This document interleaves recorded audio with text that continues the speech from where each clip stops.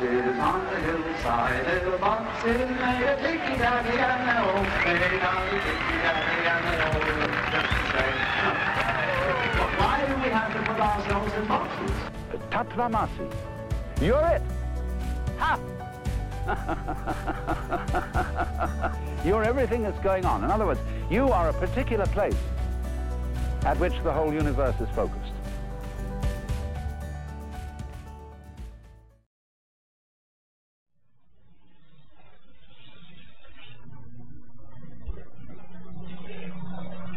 That is a way of demonstrating the basic experience which underlies some of the major forms of Oriental philosophy. And actually this way of demonstrating it is taken from a kind of Chinese and Japanese Buddhism called Zen, which I'm going to be talking about quite a bit today, because Zen is one of the best examples of a philosophy, shall we call it, in which this experience is dominant. Zen, of course, is a Japanese word, and it's spelled Z-E-N.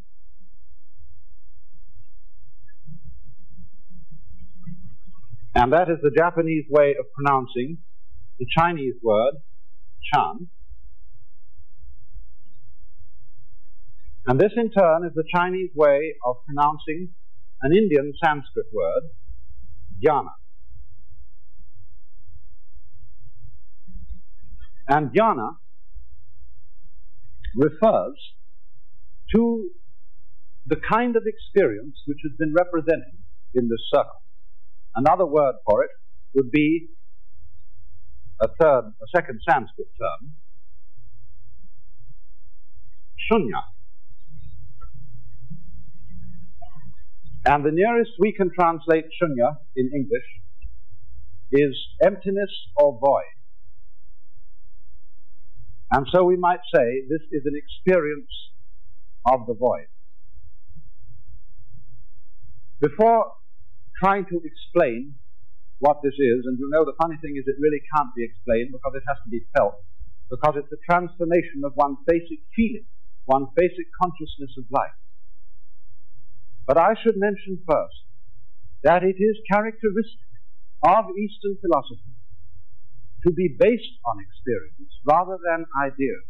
You see, philosophy in the Western world, especially as it's taught in our universities and academies, is mainly a matter of thinking. It's a matter of trying to arrive at certain clear, positive ideas about the nature of man, the nature of the universe, and so on and so forth. And also religion in the West is somewhat similar because religion is largely concerned with belief in certain ideas.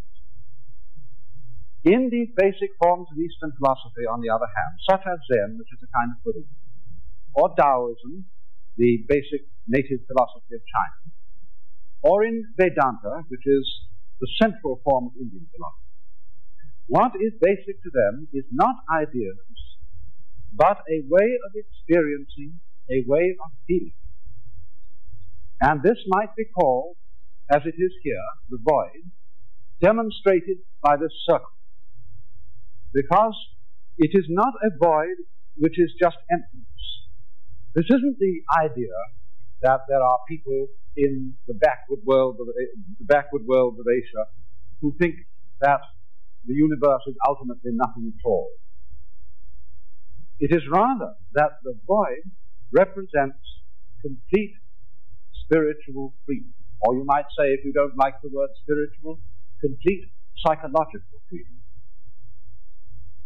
And therefore, I want to try, if I can, to communicate to you, to give you some idea of what this experience is. In Japanese, in Zen, it is called satori. I'll write that down. It's an unfamiliar word. S-A-T-O-R-I.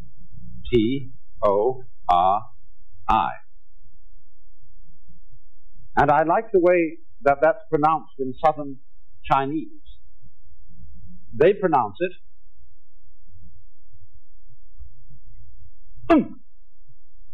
because it's something that happens to you suddenly.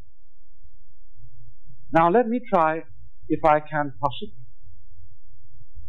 to put into some sort of words what this experience is. This experience, which so far as they are concerned, is the objective of human life. To get this is to understand the meaning of human nature and destiny, only because it's a transformation of consciousness, because it's something you feel rather than something you think. It is for this reason difficult to put into words. But it is as if you saw quite suddenly, and indeed this experience could have happened to you. It can come without warning to anybody, and so what I'm going to be saying may strike a familiar ring in some ears.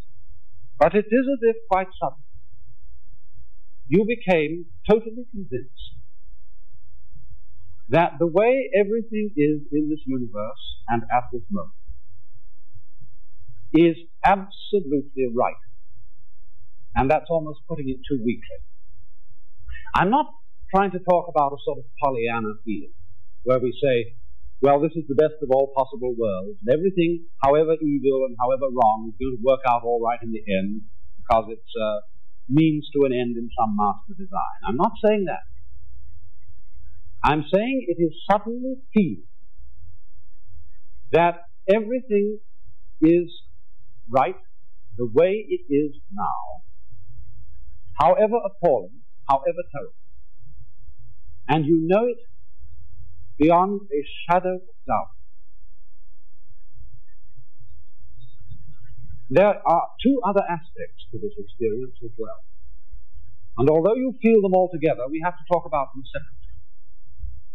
While the first aspect is feeling that everything just as it is so right that you could say of it, this is why I'm alive. This is what life's all about. Second is that everything you see and feel seems to come to life in an extraordinary way. You feel the world as you've seen it before. You've seen almost in a dream. But it is as if just the ordinary things that were confronting you suddenly went, yeah, and came alive. And the third aspect of it, that you no longer feel yourself and what you are experiencing to be separated.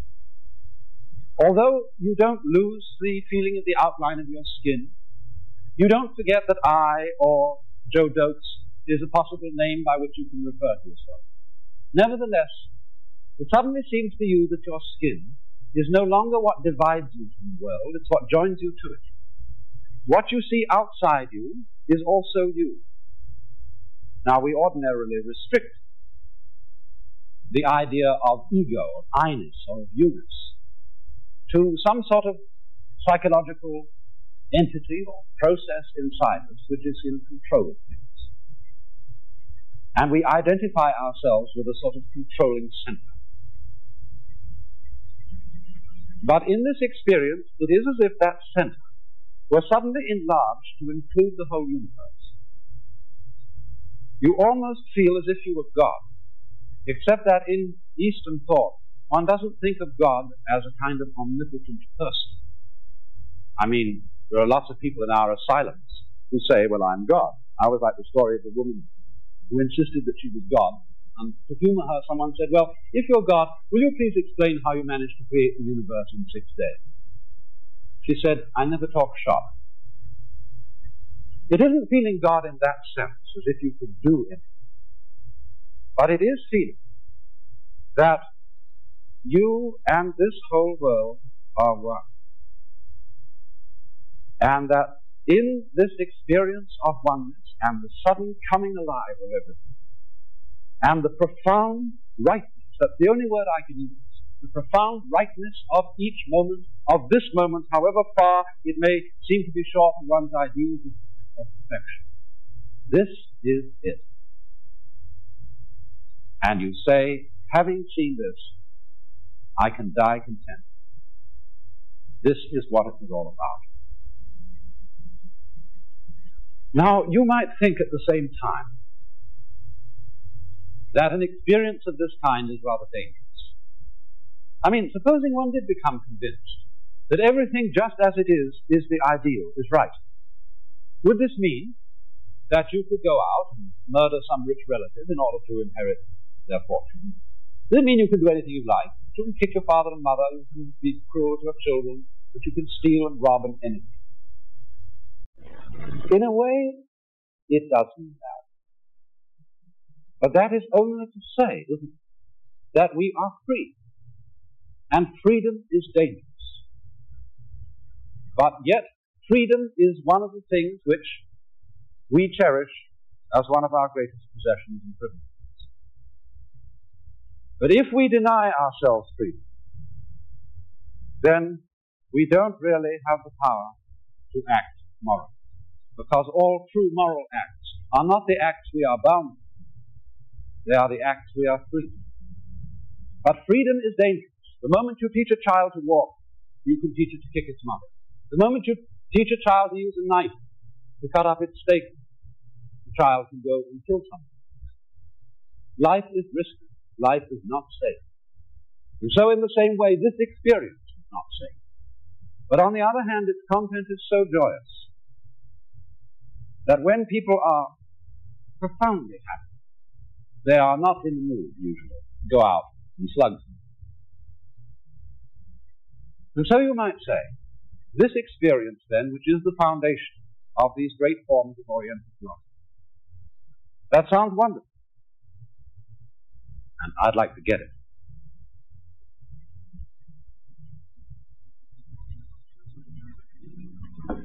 You know, that reminds me of a story. Once a fellow was traveling in England, and he lost his way and wanted to get to a certain village. And he went to a country yokel and said, can you tell me the way to Little Puddington? The yokel scratched his head and said, well, sir, I do know where that is, but if I were you, I wouldn't start from here. And so in the same way, when one asks, how do I get this experience?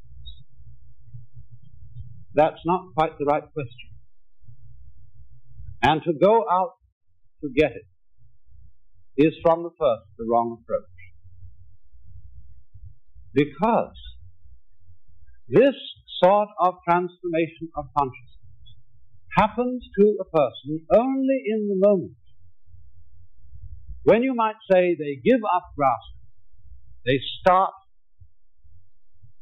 to treat life not as something to be grabbed, when their whole approach to things is no longer clutching. You know, it was a basic teaching in Buddhism that the root of all human suffering is clinging or grasping. Just in the same way as I was suggesting on a previous program, that you can't cling to your breath without losing it. You have to let go of your breath. And for that reason, the word that is used in Buddhism for this experience, it's another word, familiar to you all, nirvana, literally means blow out. Don't hang on. Don't clutch life. And so one of the great problems is how on earth to get ourselves to give up clutching, give up clinging. But you see, if that's something you eagerly want to do, because you want to get something good out of it, this is still a grasping attitude. Well, you know, in Zen, they have a means of teaching people how to stop clinging. Zen, incidentally, is supposed to have been brought from India to China around somewhere between 400 and 500 AD by a fierce-looking gentleman called Bodhidharma. You can see him in this picture by the Japanese painter Soga Yasuki. He's always drawn as a very fierce fellow, with a twinkle in his eye at the same time. And when Bodhidharma came to China, he didn't have very many disciples, but there was one fellow who sought him out, and his name was Eka. And Eka came to Bodhidharma and said, Sir, I want you to accept me as your disciple. Bodhidharma replied, I have nothing to teach. What I understand is an experience, in other words, and I can't put it into words. And therefore, go away. I can't teach it to you. But Akar insisted on being taught, and he waited outside Bodhidharma's cave in the snow. And if you look in the picture by Seshu, you can see Akar standing out there. And Akar got so persistent, and Bodhidharma so persistent in his refusal to teach, that at last Akar cut off his arm and handed it to Bodhidharma, saying, "Look, here is the testimony of my sincerity. Please, take me as your disciple." So Bodhidharma said, "All right, what do you want?" And Akar replied, "I have no peace of mind. Please pacify my mind." And by mind, of course, he meant his soul, his self. So Bodhidharma said, "Bring out your mind here before me. I'll pacify it." But Akar said, "When I look for my mind, I can't find it." Bodhidharma said, "There, I have pacified your mind." And at that moment, Akar had the satori. In other words, he had the experience I've tried to describe. Because Bodhidharma made him really struggle to catch hold of himself, to find that separate ego, that controlling center which all of us tend to believe ourselves to be. But you know, when you look for it, you can't find it. It's like, they say lunatics sometimes sitting in an asylum are doing this.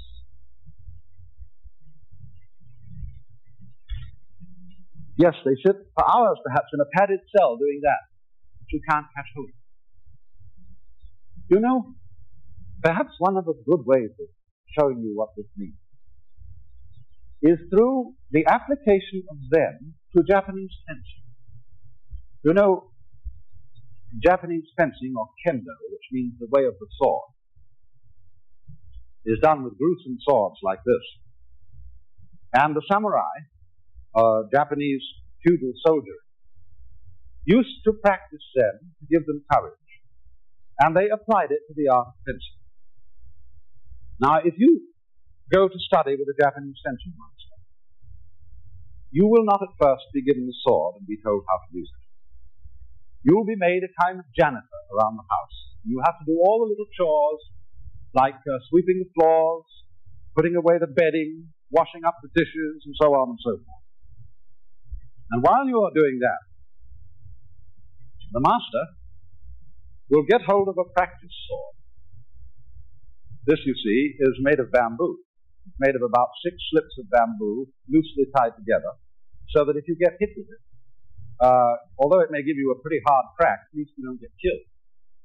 And while the poor boy, who's the apprentice, is doing the household duties, the teacher stalks around with one of these things, unawares, gives him a bang on the head. And the boy is expected to defend himself by any means at his disposal.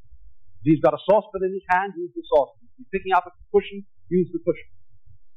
And everywhere, always at unknown moments, the teacher sneaks up on him and bangs him on the head. So after a while, the poor fellow is going around, looking this way and looking that, expecting at any moment the teacher to hit him. And he begins in his mind to plan how he can be ready to meet the teacher's assault. As he goes along a passage, he's expecting the teacher to come right round the corner at the end, and instead of that, just as he's all ready to defend himself, doing, he gets hit on the head from behind. Now, when this has been going on for a little time, there are only 2 possibilities. The apprentice gets a nervous breakdown, quits, or he learns. And what does he learn? He learns that the teacher will always outwit him, that he can never be prepared for an unexpected attack. And so he gives up trying to control the situation. He gives up trying to prepare. In other words, he just wanders around. Just like this. Oh, maybe it hits, maybe it doesn't. He gives up caring whether he's going to get hit or not. And at that moment, the teacher gives him the practice sword and says, now you can begin to learn fencing. Because the importance of this is simple. That if, say, you're faced with a group of attackers, and you don't know where the next attack is coming from, if you are ready to go for this fellow, and this one is going to come at you, and you're all set to go for him, you have to withdraw from here to go here. But if you're in a middle position, and you're not tensed in mind in any particular direction, you're ready to go in all directions, wherever the attack may come. And so in exactly the same way, the Zen way of teaching teaches one to see that you cannot be in complete control of your whole life situation. You cannot, in other words, fundamentally possess yourself. And so they set you the problem of trying to find out who you are. Who is the knower behind all your experience? Who is the experience? Who is the ego, the I? And they make you search for it, and search for it, and search for it. Or you could put this in another way. They ask you, and this really amounts to the same thing, act with total sincerity. Show me, in the Zen way of putting it, who you were before your father and mother conceived. In other words, show me your real, basic, original self. And this means to form an absolutely 100% genuine and sincere act. Well, you know how it is when you try to be sincere. When you try to be natural. You know jolly well that you're trying and that everything you do is fake. And so in the same way, the Zen student finds out that he cannot act 100% genuinely with his whole being. And he gets frustrated again as the teacher rejects every attempt he makes to show him his real self. Until the moment comes when he suddenly realizes, not just as an idea, but something that he knows in his whole body, he knows in his very bones, that it can't be done. You cannot intentionally be natural. And he gives up. And that moment of giving up is just the same as when the student of the sword gives up trying to prepare to defend it.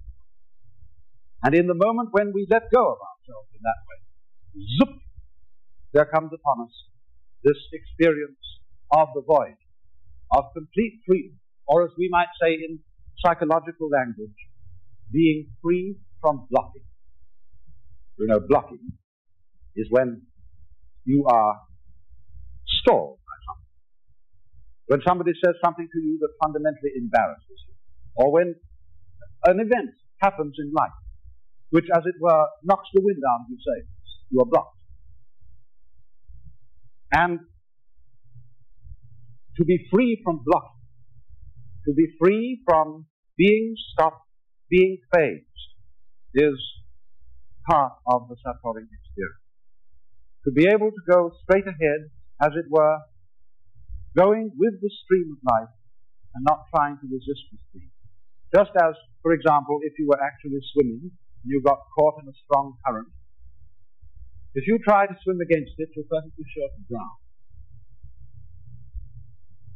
But you have to learn in that situation to turn round and go with the stream, let it carry you, and then in that moment, you and the stream become one. The whole force of the stream becomes one with your own body.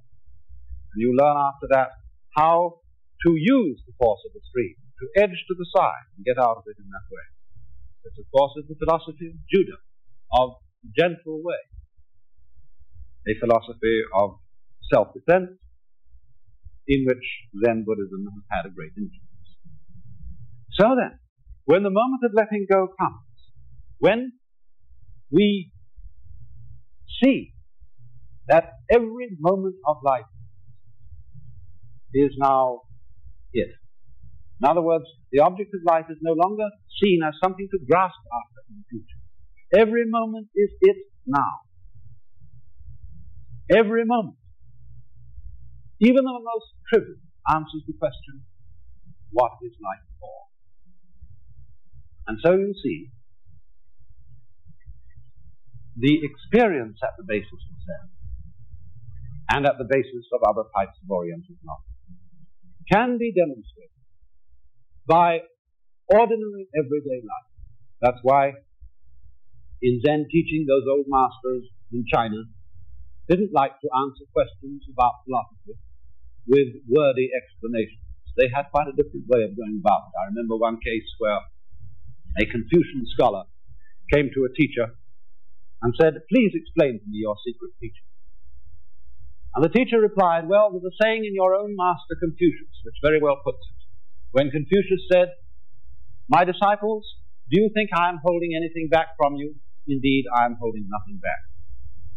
Now that was all he said. And so the Confucian scholar was a bit perturbed and said, "Well, what do you mean?" And the Zen teacher said, "Well, forget it. I don't want to talk about it anymore."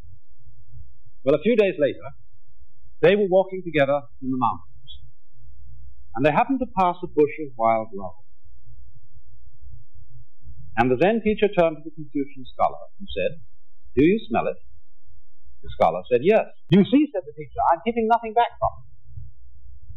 And it said that at that moment, the scholar was awakened.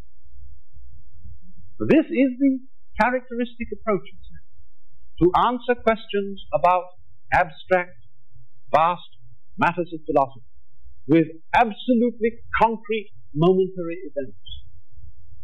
Because it is these concrete, momentary events that are the answer. If they are experienced with a mind that is no longer clinging to life and clinging to itself, as I said, the trivial, the ordinary, the momentary suddenly comes zoop to life. And this, you see, this thing that we are living now is the answer. And so Zen teachers have said very strange things when asked philosophical questions. One of them said, "The cypress tree in the yard." Another said, 3 pounds of flax. Another said, "It's windy again this morning." Sometimes they don't say it. There's a famous story of a Chinese general, I think he was, who came to one of the old masters and said to him, "What is the way?" And in answer, the master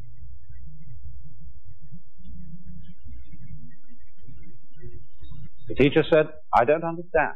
The master said, "Cloud in the sky, water in the jar."